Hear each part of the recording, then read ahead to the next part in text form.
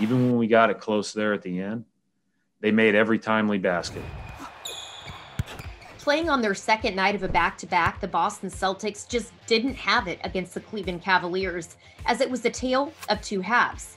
The Celtics fell behind early, but down the stretch, they were able to get back into the game, cutting their 21-point first-half deficit to just 3 in the fourth quarter and had plenty of chances to pull away.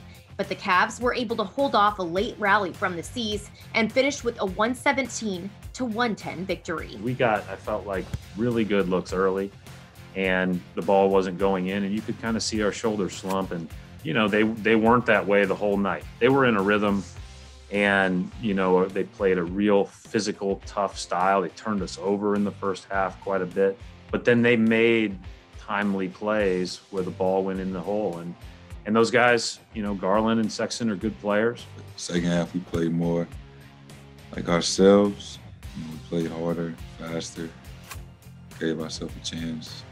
You know, we all wish we'd have started that way, you know, in the first half instead of trying to come back from 20 points. But in the second half, we played more like you want to play, but credit them. Every time we made a run, even when we got it close there at the end, they made every timely basket. They made every timely floater. They made catch and shoot threes. They beat us at the end of the clock on several occasions.